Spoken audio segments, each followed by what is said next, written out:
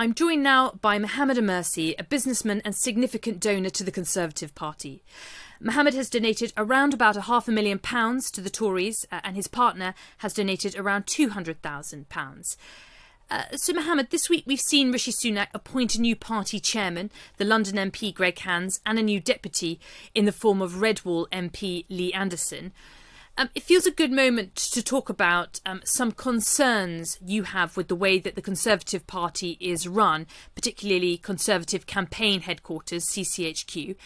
Take me through some of your concerns about the governance and the fundraising side of the party. I love the party. I think they are a fantastic party. It's the oldest democratic party in the world. And of course, I want them to win. But if they do not attend to these issues, then sadly, instead of focusing on policies, the electorate will be focused on sleaze and on all of these scandals and issues that the party and its leadership has had to face, as opposed to governing the country. So that's where I am at. Now, on governance, so you would have thought that being the oldest party in the world, we want to set a shining example to the rest of the world, right? Because everybody's looking at us for leadership and to set an example. Alas, when you look at our party's constitution and our governance or ruling framework, it is so out of date that it's not even funny. So, for example, the party has a board. Do any of us know who is on the board? Do we know how appointments are made to the board? Do we know what the remit of the board is? Do we know whether the board minutes are published so that they can be seen in a transparent fashion by all members of the public? The answer, sadly, is no. No to all of this. Should we not have a board that is transparently appointed, where it is known who the members are, it is known how they're elected, and there are items on the agenda which I absolutely accept should be discussed and held in camera, like campaign strategy and all that, but there are a number of, maybe 80% of the items is the right of the public to know what is being done, because their lives are at stake here. So that's my first point. Then we look at party chairs. Should these be political appointees, just like Prime Minister Sunak did, or should they be more on the form of meritocracy rather than chamocracy? So much of what this party has done in the last 2 years or 3 years that I've been involved with it is based on chamocracy. It's based on a notion of concentric circles, so that people are on the wider circle, and then as things happen, time goes by, they slightly get into the narrow, and then there is a very small cabal that has got all the powers, and that is the inner concentric circle. Is that the right way to govern the oldest party in the world? I would posit no. We then have a situation with the 1922 committee. They celebrated their 100-year anniversary this year. Ask yourself, do you actually know who is on the board of this committee? Do you know how decisions are taken? Is it right that on one leadership election they say that members, the grassroots members of the party should vote on the leader, and then 3 months later they say, well, no, now it should only be open to the parliamentary party to vote? They cannot make these up as they go along. There has to be certainty. Now, I know people will attack me for saying all of this because there are too many vested interests, but if they really want to function efficiently, then all this has to be done in a transparent, objective, easily understood way. Well, I think that there's a lot to unpack there, and it's interesting what you say. Let's just take the chairman then, because that is something that other prominent donors and party figures have called for changes to. I'm thinking in particular of the new Conservative Democratic organisation that's been started by Lord Cruddas, very much a supporter of Boris Johnson. He and this group, they want to see party members vote for the chairman in future. Is that something you'd support? So the question is it the parliamentary party? Is it the broader 160,000 people? Or is it the constituents? I think that So I believe that to go out to the constituents will be time-consuming. It's something we should aspire to. But in the interim, I think it's very good that the chairs should be appointed by the 180,000 odd paid members of the party. not the parliamentary party, because that is too narrow a grouping. And it should be it should also be the of the chair to be able to decide on candidate selection, because there again, my information is that more depends on democracy than depends on meritocracy. So again, on what basis are you going to choose candidates? Because ultimately, if you haven't got an objective process, then it is you scratch my back and I scratch your back. Yes, and this idea of quid pro quos, which I know you have been warning about for some time regarding the party. And just to clarify, that's interesting that you say in the longer term, you'd like to see the entire country be able to have a vote on the Conservative Party chairman. By that I mean those that are Tory Party supporters, not necessarily fee-paying members, but one has to look into that in a little bit more depth. It cannot be that somebody who's not a Tory would have a say in who the Tory Party chair is. So nobody who's leaning towards Labour or Lib Dems obviously should not have a say. But they have to make this thing. You know, I go back to President Obama's election and how his advisor, Dan Axelrod, decided to go and collect the $1, the $5 subscriptions, the $5 gifts to make sure that his election was absolutely as wide, as broad, because this is, at the end of the day, what really brings about the best democracy in the world, that people should have a complete buy-in and not just have an elite that would rule the lives of so many. That's interesting. I think many on the Labour side of Parliament might warn that when they tried that with £3 registered supporters, they ended up with a lot of entryists from the left, the wider left, but not necessarily of the Labour Party, coming to have a vote and therefore picking a candidate much more to the left of the party in Jeremy Corbyn than the mainstream Labour Party might have wanted. Wouldn't that be a concern for the Conservatives? So again, there is a question of how do you ensure that this is not open to abuse, and that's for a much longer discussion. But I believe that there are safeguards that you could easily build into the system that should stop it from being abused in this way. It's a bit like, in a way, when you use electronic voting and have the risk of maybe artificial robots pretending that they are a human and voting. So I'm not saying that it's easy, but I believe that there are safeguards that one could put into place to avoid that. And tell me then about the 1922 committee. You're concerned about the way that's operating. Do you think that MPs in the Conservative Party have too much power and the 1922 committee has too much power? I wondered in particular what you felt about the MPs ousting two successive Conservative leaders in the past couple of years. So again, it boils down to their performance in some respects. Okay, and it's a tough situation because if they have the power, then we say they shouldn't have the power, and if they don't have the power, then we say, well, you know, there is no way that these people who are in power can be removed from power. So on the two instances that you cite, sadly, in both of those instances, so much of public opinion, so much of parliamentary time was being spent in dealing with what I would say personal issues rather than governing post-Brexit, post-COVID, post-Ukraine on some of the most difficult challenges that we are facing today. With the last Prime Minister, well, her policies were clearly shown by the financial markets to be absolutely unfit for purpose. Now, there may be a debate as to whether low tax, high tax we want to head towards, but the question is not that. The question is, in today's crisis, where we have a living crisis, cost of living crisis, I mean, we have supply chain issues, we have energy-related issues, that in those sort of situations, is it right that we cut taxes and borrow more money? If we did want to borrow money, there was a time 2 years ago when interest rates were at zero.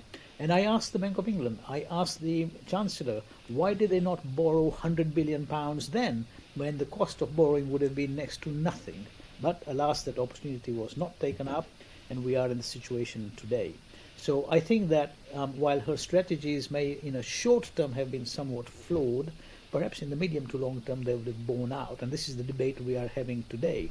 But the fact that she created the pound, the fact that she created the economy, meant that the public would have absolutely lost confidence in the government if that change would not have happened.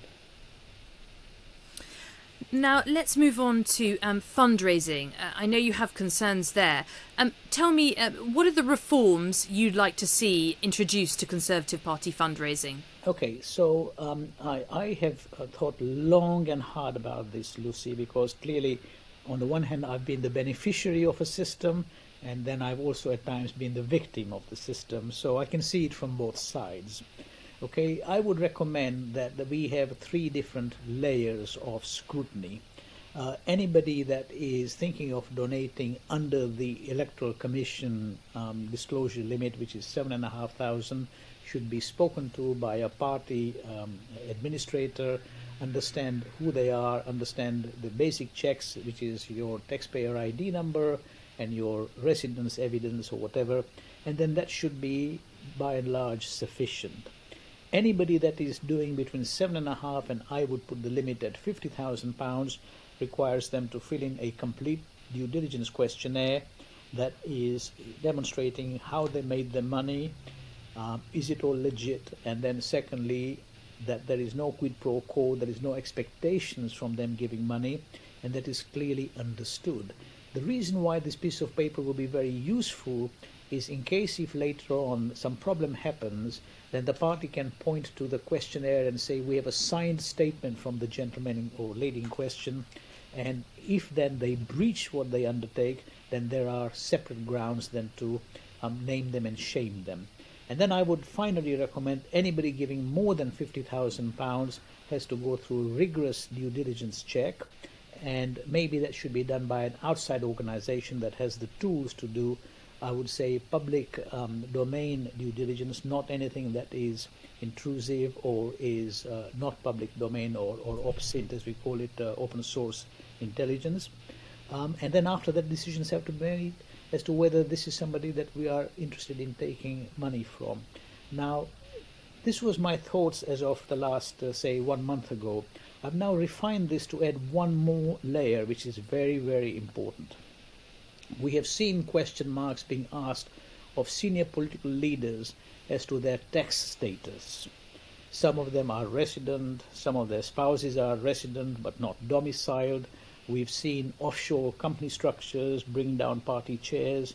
And so I would also say that it's time right now for a fundamental look into this issue, that anybody that wants to occupy senior political position in this country or donate large sums of money, and by that I mean above £50,000 a year, they have to be fully tax compliant in the UK. Their family has to be fully tax compliant in that they should be both resident, domiciled, and no offshore structures. Otherwise, we're going to have press like yours looking into these affairs, and then it's a distraction for whoever that person or he or she is to have to answer questions about their private tax affairs. In no other country do I know that you can have your domicile outside, you can have a bunch of offshore structures, whether you say you've given it to discretionary management to some third-party asset manager or not is neither here nor there, end of the day, but you just would not be allowed. You know, President Obama, President Biden would not have offshore companies that they own. So tell me, are you concerned at the moment that there are donors to the party that are potentially undermining its reputation because they are not appropriate people to be giving money to British political parties?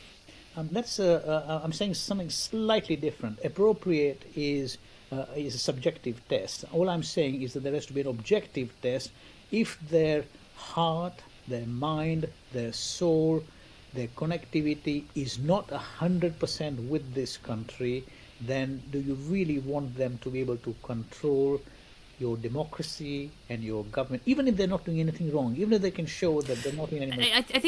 I think it's a fascinating point, but I'm just trying to get underneath why you're concerned at the moment that that's happening. Are you that there are people that aren't that connected to the UK that are having some kind of undue influence? Yes, because we have seen all the interference from foreign states and how they've interfered in our democracy not only do I know the usual ones at the moment are Russia and the Central Asia, but there is question marks about the Middle East. And as the emerging markets or developing markets of Africa come up, Asia come up, Latin America come up, we will see more and more of this.